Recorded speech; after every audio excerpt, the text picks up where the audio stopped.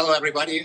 My name is Armin Zakarian. I'm a professor in the Department of Chemistry and Biochemistry at the University of California, Santa Barbara, where I supervise a group of excellent graduate students who carry out research in organic synthesis, pharmaceutical, and medicinal chemistry.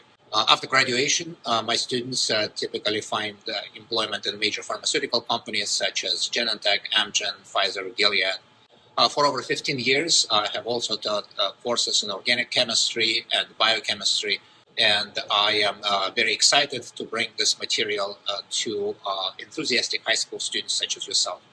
In the course, we will look at a number of interesting organic chemistry reactions that take place in living cells.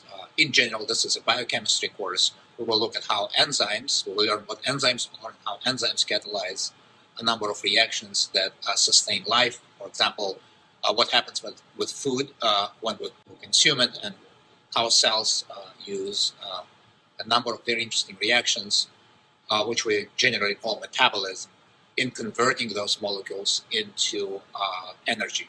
We will learn about different classes of enzymes, the classic reactions that compile metabolism, and how generally this process is incorporated in life.